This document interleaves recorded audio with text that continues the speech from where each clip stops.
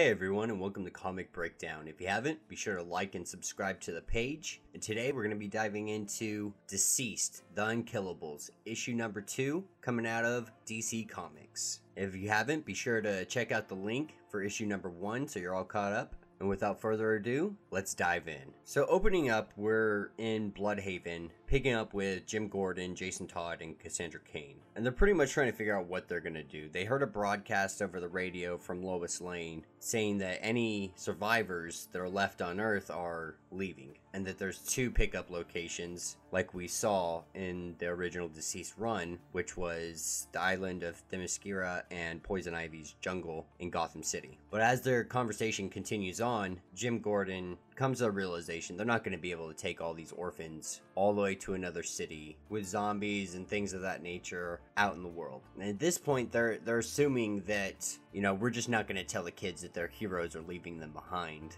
Little do they know, most of the heroes have been wiped out, or they're trying to coordinate some kind of countermeasure. And then we pick up on Vandal Savage's little hideaway waiting out the apocalypse. And we see Mirror Master and Shiva having a conversation about how he found her daughter. And so Mirror Master brings her to Cassandra Cain. And they have a conversation that leads to a full-out just brawl. Because Cassandra doesn't want to leave. She doesn't want to leave all these kids and all these people behind. And Shiva pretty much wants to try to make her. And then Jason Todd tries getting in the mix. And he just gets his ass laid out.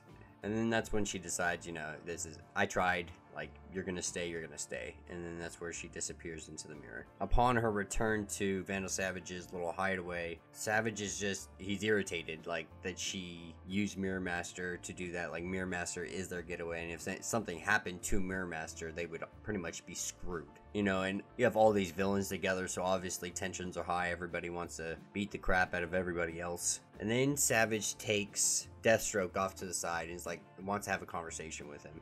So they go to what seems to be his office, and opening up, you see a laboratory. And as we enter, we see Grundy, what seems to be operating on Creeper. And Randall Savage pushes Deathstroke in, telling Grundy to take him. And Grundy just waylays Deathstroke in the face. It seems to be that he wants to experiment on those who have the ability to heal from the anti-life equation. But before it's able to get any further, we see Rose come in and shove a sword straight through Randall Savage. And as Rose starts to pick up Deathstroke to get out of there, she says, "Oh my god, run." Because remember, Rose can see the future. And so Savage says, What is it?" And she says, "I wouldn't want to ruin the surprise." And this is where we see Wonder Woman just blast through the wall. Savage says, "Oh shit, Wonder Woman's a zombie." And then Wonder Woman just rips Randall Savage in half. Grundy attempts to make some kind of attack, and this is when all hell breaks loose. And so to make their escape,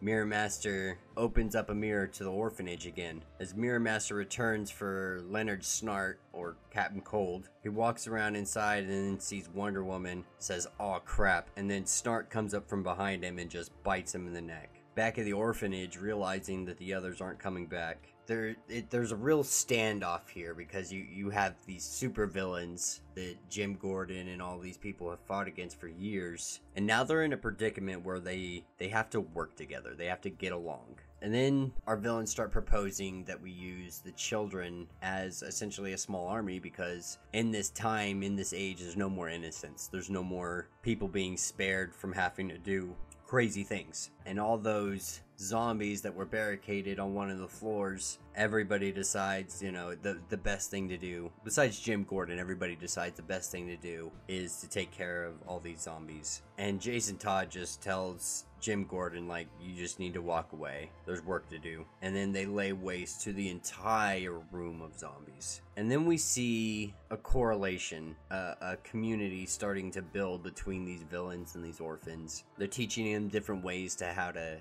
kill the undead and things of that nature, how to fight superhumans.